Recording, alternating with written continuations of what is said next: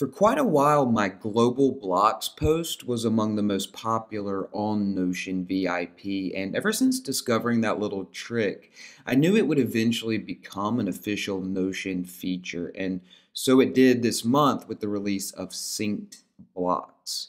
So, what are synced blocks? Well, blocks are the various types of content you use within your Notion pages, such as text, headings, bullets, toggles, images, databases, and third-party embeds. And so synced blocks or groups of those blocks that exist in multiple locations. And when you update one instance, all other instances reflect that update. In other words, they're synced. So why is this useful? Well, users often place identical content across numerous pages in their workspaces, and previously an update to that content required manually updating every page. But with synced blocks, a single update addresses them all, which saves loads of time while keeping your information accurate and consistent.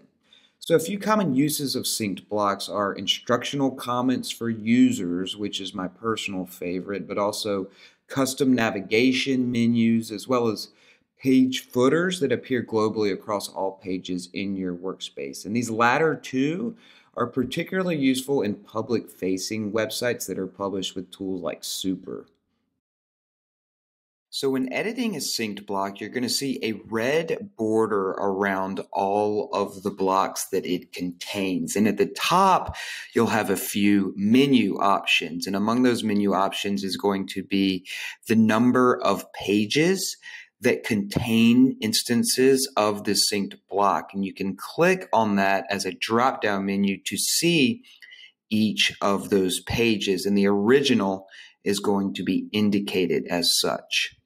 So you can create a synced block from scratch or from existing content. To create it from scratch, you can create a new block just like any other block by clicking on the plus sign and scrolling all the way down to synced block.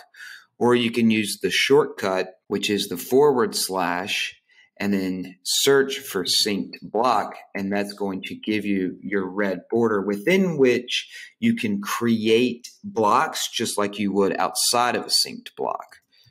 So we'll just do a quick demo here. So to create a synced block from existing content, what you can do is highlight the blocks that you want to use within the synced block.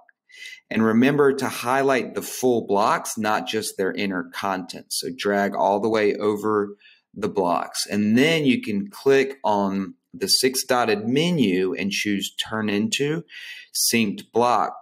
Or with them selected, you can use the Command or Control key, depending on the type of computer you're using, along with the /, and that's going to bring up the menu that you can search for synced block.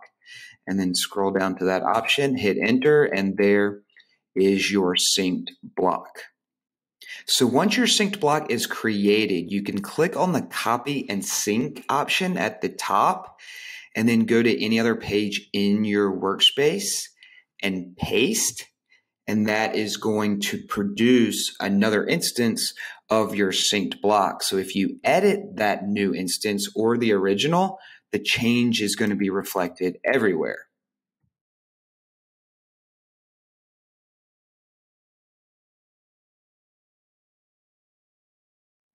Now, if your synced block is going to contain just a single block, you don't have to convert it to a synced block before creating another instance of it. So you can just start with that single block, such as a heading. And if you click on its 6-dotted menu and choose Copy Link, you can take it to any other page in your workspace and paste that URL and choose Paste and Sync. And that's going to create another instance of a synced block. And that original block is going to become the original instance of that synced block.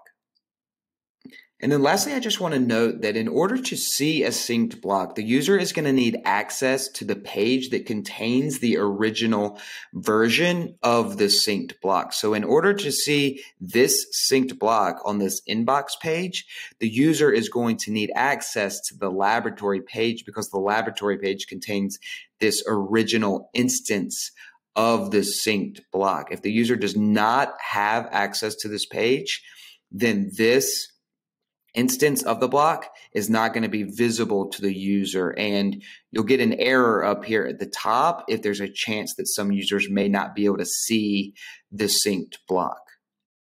So in your experimentation with synced blocks, if you hit any roadblocks or have any questions, feel free to tweet at William Nutt.